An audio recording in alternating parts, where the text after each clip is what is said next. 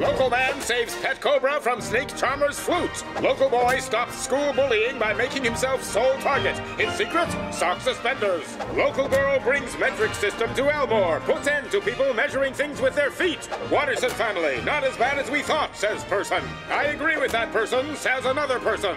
Elmore Times editor fired for obsessive coverage of local family. It worked, Mother. Our efforts succeeded. Everyone in the town loves us.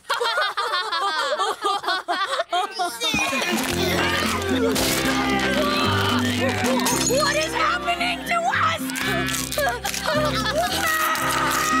We went too far.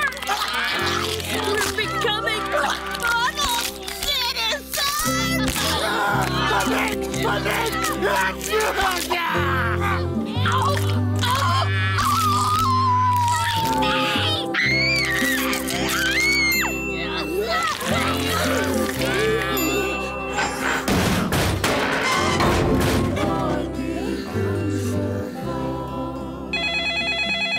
Howdy doody you do.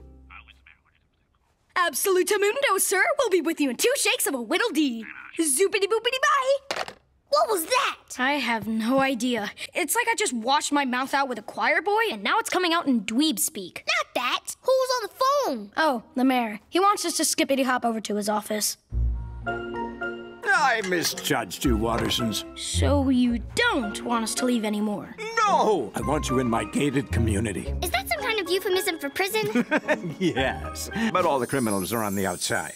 Everyone wanted you gone because you were, well, being you. Whereas I wanted you out because you were bringing the price of the neighborhood down. That was a problem, you see, when I decided to sell the land to developers. But look at you now. You've become our new poster family. But what about the other neighbors? The bank owns their houses. We just have to make it difficult for them to pay. But what'll happen to them? Should that worry you?